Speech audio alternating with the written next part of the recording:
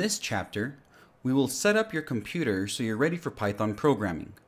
Now, I have a preferred way that I like to set up my machine, especially for beginners, but it may not be what your instructor prefers. Because of this, I will default this lesson and the setup to them. This is especially useful because setup and configuration can depend on things like which OS do you have? Do you have a Mac, Windows, or Linux? Which tools or applications do you want to use? For example, VS Code or pycharm or another one. Does the instructor want you to save your code to the cloud using GitHub or just share it locally? And sometimes it just comes down to personal preference. For now, I will list the things you need and the setup I will be using just in case you want to follow along. To start things off, the very first thing you're going to need is Python. Now this should be self-explanatory because you need Python to code with Python, but we want to make sure that we install version 3.8 or higher. We'll start off by opening a browser and navigating to python.org and clicking on Downloads. We should see the latest and greatest, which is 3.8.5. Just make sure that you're installing it for your machine. Once installed, we can open it up and just follow the installation wizard. For now, all of the default settings will be perfectly fine. On the Windows side, if you see an option that says Add to Path, make sure that is selected. Once ready, click Install. There we go. It looks like Python 3.8.5 has been installed on my machine. Next up, we're going to be using a GitHub account. Now, GitHub is a repository or version controlling system by Microsoft that allows you to save your code to the cloud so it's easy to share and collaborate with others. This is a free thing, so let's create one real quick and we'll get right back to it.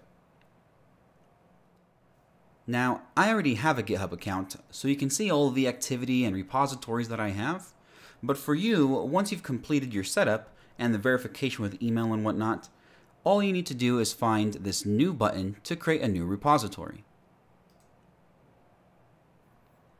It'll ask for a repository name, and here I think a good idea would be something like Auto Engineering 101. And then give it a really simple description like, this is the code for my class. Now you can change these later, so don't get too worried about the naming or anything. Just make it something descriptive. Make sure that this is set to public. We'll initialize with the readme. And then this gitignore file, let's type Python and make sure that we are telling this repository to use Python. Once all that is set, we can just click that green button, Create Repository. And let's see the magic happen. Perfect. The last thing we'll do here is just click on this green button here for the code. We'll copy this URL where it says clone with HTTPS. And really what this means is that we're going to copy this, put it onto our computer, because right now it exists on the internet. We'll put it onto our computer so we can start programming inside of this project and have it be automatically connected and synced with this. So click copy, and we're ready for the next piece. All right, we're making some pretty sweet progress, y'all. Good job. Number 3 is picking a tool to work with Git commands. So we have GitHub, but we need to find a way to work with the cloud repository that we just created. I'm going to be using a tool called GitKraken, which is also a free tool you can install. But make sure you use the tool that your instructor wants you to use. All right, I'm going to open GitKraken. Let's see what we get back here. It wants me to sign into my GitHub account, so I'll click Sign in with GitHub, click Continue Authorization, and there we go. It's now set up in GitKraken, so we'll open that one back up. And you can see that I have a lot of projects and things opened right now. Let me just close all of these. And then I'm going to click Clone a Repo. So clicking on this, it's going to ask where do I want to clone it to. I have this folder called users Carlos dev. That one works for me. And then we're just going to paste the URL that we copied earlier from our repository. Once you found where you want to clone it to, you paste in the URL, and this full path looks good. We can just click clone the repo. Yes, please. And just like that, we're all set with Git Kraken. We'll see all of our changes and things happen right in here, and we'll have a nice clean UI to show us and represent what's happening in our repository and our code. All right. Next step, we have installing pycharm. Pycharm is an application for Python development. We also call them IDEs, or Integrated Development Environments. Although you can use other tools like a VS Code, for now, please stick with pycharm because that's what I will be using, and it'll make following along so much easier. So back in our browser, I'm going to search for install pycharm. And there's one right here. The second one works just fine, and it takes me to this screen. Now there are two versions, a professional and a community. Make sure that you have your OS selected. In my case, I'm on a Mac, so I'll make sure Mac is selected. But professional is a paid service, so make sure you don't do this blue one. We want to do community, which is free and open source. So click download on community. Thank you for downloading pycharm. Oh, you're so welcome. Let's wait for this thing to download, and we'll go with the installation wizard next. Perfect. Now that it's done, let's click on it to start the installation wizard. On Macs, you gotta love this. Click and drag to applications. And then we can simply open up pycharm. There it is.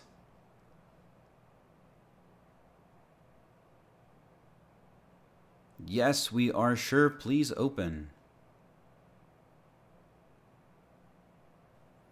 I'm going to click don't allow here, but you're more than welcome to allow if you want to.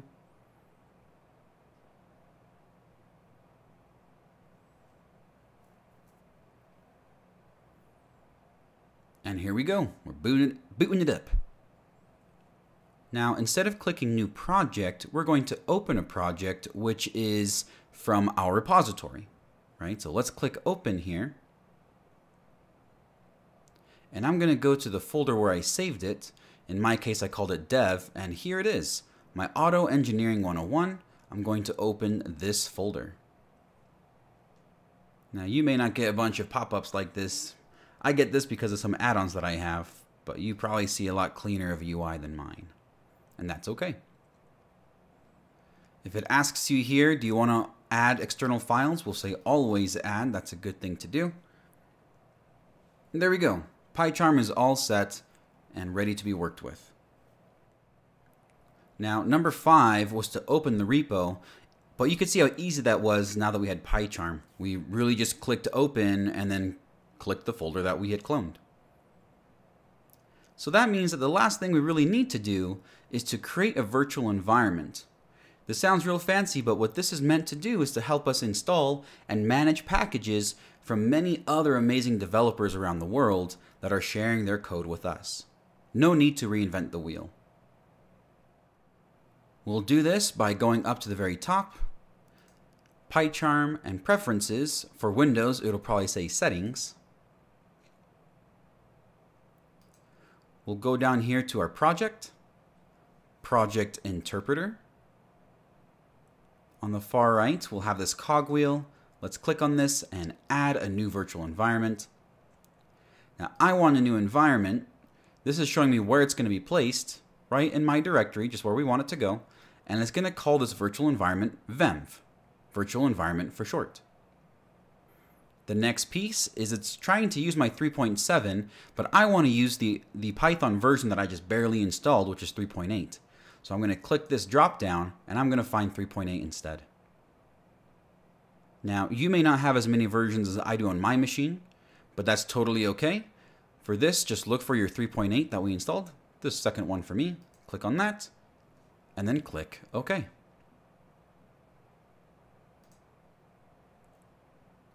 Perfect. Last thing to do is to click apply, Click OK. Let pycharm finish whatever it's doing here, really just indexing and things, and we are all set. Awesome work, everyone. Your machine is now set up. Your project is ready to go. We could basically start programming right now. However, I want to put on the brakes just a little bit because I think we should take a step back, talk about automation engineering, talk about software testing, really understanding what we're trying to do as automation engineers before we just start jumping right into code.